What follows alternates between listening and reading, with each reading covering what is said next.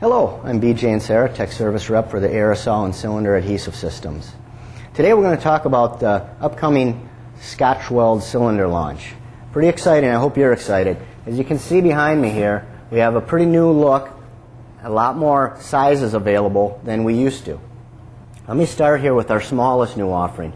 This is going to be referenced as the Mini, and this is going to be equal to about 2.5 gallons of adhesive. Next in line, we have what we're referencing as the Large. This you may recognize being in similar size to our current portfolio of cylinders. This is about 5 gallons of adhesive. Next, stepping up, we have what we'll be calling the Intermediate, and this is about 25 gallons of adhesive. Next to that, we have the Jumbo, and this is the equivalent of about 50 gallons of adhesive. So as you can see, we really are offering a bulk alternative. One thing I want you to recognize here is that there is a little different look to the adhesive cylinders in the Mini and the Large. These are disposable cylinders, and they're very simple. There's a friable disc here. When you're all done, expelled all of the adhesive, you simply take off the hose here, make sure that the valve is all the way open and nothing's coming out so that you do have an empty cylinder. Then you puncture this disc right here. Once you've done that, you have scrap metal here that you'll need to check with your local regulations as far as how to dispose of, but it's scrap metal. The two larger cylinders in the back, the Intermediate and the Jumbo, they kind of have a look similar to our existing ones, and these are returnable units.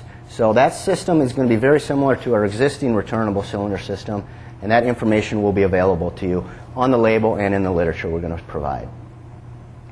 So we've talked about the new cylinders and the different sizes available. Now I'd like to talk a little bit about the equipment.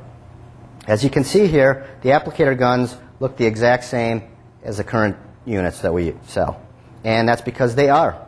There is one difference. We're going to be offering two different applicators, and the only difference is in this area, I don't know if you can see it or not, there will be a stamped H.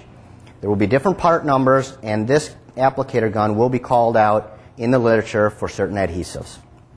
Over here we have a couple different nozzles. We have them, and I don't know again if you can see, but right on the front there's a number. This particular one says 6501. The first two digits represents the angle of the spray pattern that's going to come out. So we're going to have available a 95, a 65, and a 40, and that's just going to give you some control over the spray pattern. This oddball looking one here, this again will be called out in the literature. This is called the QSS, and this is for one specific adhesive to give a good spray pattern. One other difference with our equipment that you may see here is the hoses. We're now going to have 3 lengths available: a 6-foot hose, a 12-foot hose, and a 25-foot hose.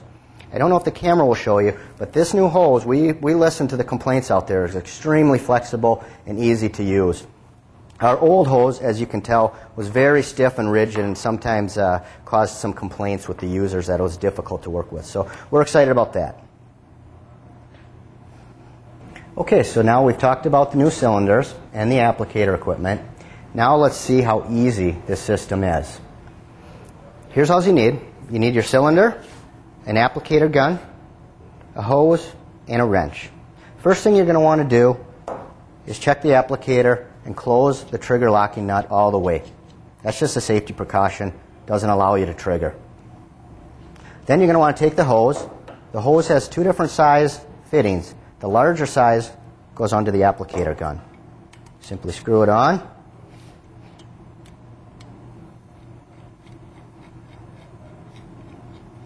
Hand tight, then take the wrench and just snug it. Don't crank it very hard. Okay? Then you're going to want to take the other size, the smaller fitting, and hook it up to the hose. Very simple. Hand snug, then take your wrench.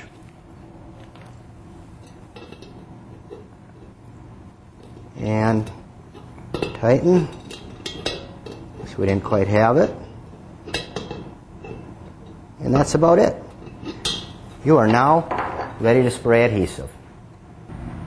Okay, so we just showed how simple it is to hook up the system. Now the first thing we're going to want to do before we use it is we want to check for leaks. So looking at both of the connections we just made, slowly crack open the valve and look for leaks. If we don't have any, we're good to go. If we did, we'd simply want to shut the valve, get our wrench, and tighten a little bit more. Okay? We have no leaks, so we're going to open the tank all the way. Now I'd like to show you, first thing we did, right, we had the trigger lock still on there, so I can't spray, even with the valve open. So we're going to want to open this on our initial shoot, about 3 or 4 turns, not very far, and spray. Let's see what we've got. So there you can see a beautiful, nice, even spray pattern at about 3 turns. This locking nut is a safety, but it also is going to give you variation in your spray pattern. So let's open it a little bit more and see how our pattern changes. Okay, a little bit wider. This product, as you can see, has a green tint to it. Helps with the demonstration, but it's also nice to know that some of our products in this launch are going to have colors. One is green, and a couple of our laminated adhesives will be red. So, again, we're listening to you guys out there. One thing I want to show you, this is our lace pattern that you've seen in the past. Everybody's probably familiar with this. We also have one product coming out that has a pebble spray, and I want to show you that because it is a different look to it, and I want you to be familiar. So I'm done here. Every time you're done with a spray, even if you're talking for a little bit, lock it up. It's just safe. So again, our applicator looks the exact same. This actually is a unit. The pebble spray uses the H. I don't know if you can see that, but this would be called out on this product. So again, we're locked. Let's open it up just a couple turns and spray. Now, let me spray up here so that you can see the difference in the look. Quite a bit different than a lace spray. This has low telegraphing. This is nice for laminating and veneers and stuff that's very thin, where you don't have to worry about that pattern, that texture you get from the lace sprays. So those are 2 big differences that we have that you'll need to recognize before you go out and demo these products. Okay? There are a couple other things I'd like to talk about with regard to these products and understanding them so that you can give a good value sell. You just saw we hooked this thing up very simply. We're good to go. We're already spraying and putting parts together. Now, while using these products, what I want to show you, let me open that up again, is that spray distances are very important for the lace sprays particularly. Just like in the aerosol can, we've had training. We show that it comes up in a pattern like a football and then collapses.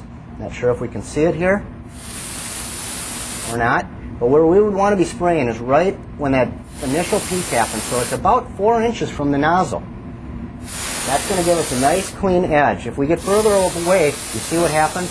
This is not how we want to be spraying. Very inefficient. We're going to be wasting a lot of glue for one, and we've got a lot of hollow spots versus one pass, nice and clean. Adhesive almost everywhere. We want one pass to have about 80 to 85, 90% adhesive. A little bit of opening. If we need a heavier coat, we want to get there in multiple passes. Okay? So another thing, let me spray down here. We want to understand dry times. People want to make bonds immediately. These new adhesives are wonderfully fast. Usually about a minute is all we need to wait before we can make a bond. Simplest way, same with the aerosols. We simply test with our knuckle. So you can see my knuckle. Hopefully you can see there. That's still wet. That's a little too fast.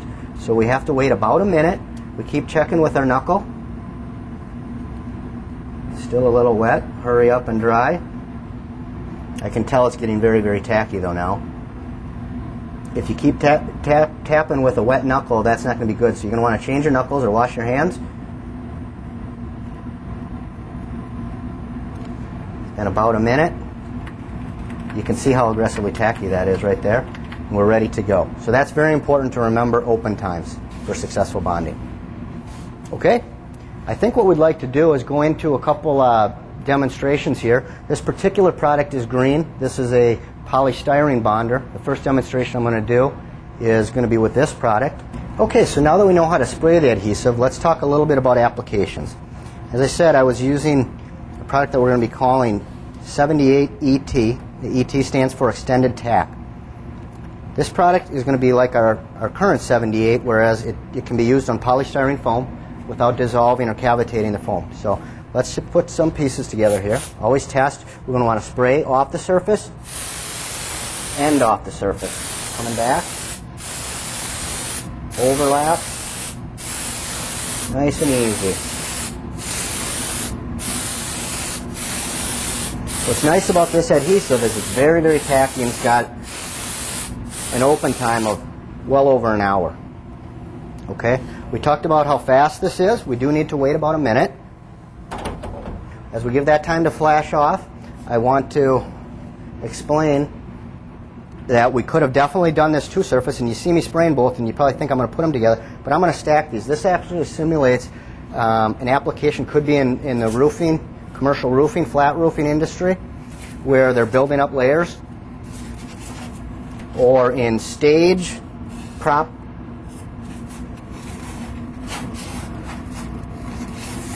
assembly.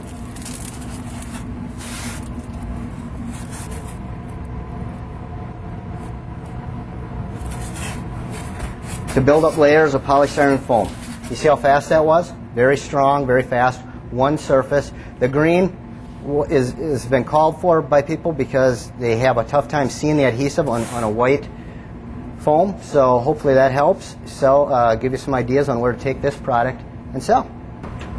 This, you are going to want to spray two surfaces with this product. Again, we'll open it up, a couple turns, see where we're at. This one, as you can see, comes out with a lot more force than the last product I showed you, so we're going to want to move a little bit faster, okay?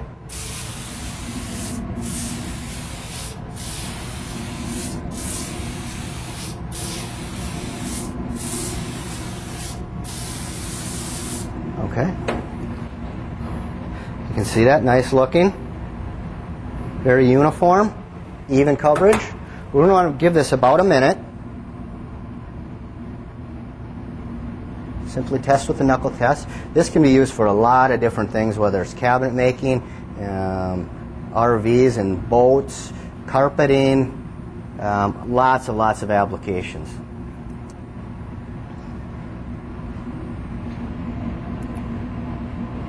Still a little bit wet. You can tell it's really starting to get some tack now. Okay.